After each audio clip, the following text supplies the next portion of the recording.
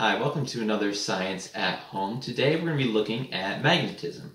So what you're going to need for this are a few different magnets that you can grab from your fridge, or if you've got magnets at home for different toys or things, those will work. And then you're going to want a selection of magnetic objects that vary in size and weight. What I'm going to do is I've got some different types of paper clips, different sizes, so that's what I'm going to end up using.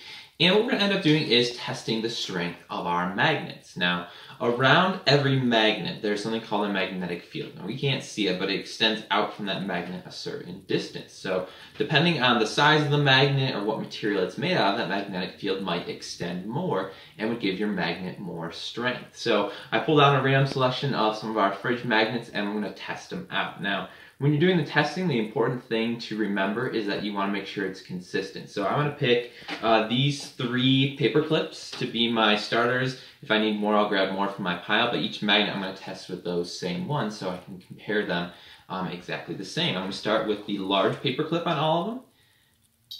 And we'll see that's going to hold it really nicely on this magnet. Then I'm going to go to my other paper clip, and you can see, so I'm holding 2 paper clips up with this magnet, so it's pretty strong. That's pretty on there good.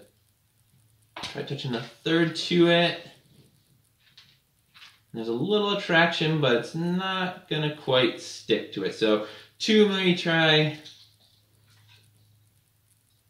So I'm going to get 2 paper clips on this one, a big one and a smaller one. Let me take another fridge magnet we have. This one's a little bit smaller.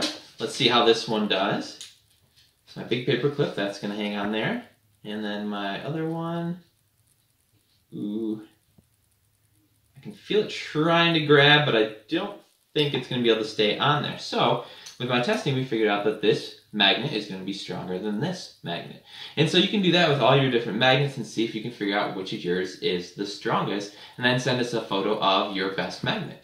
Hopefully you enjoyed that, and I'll see you for the next time.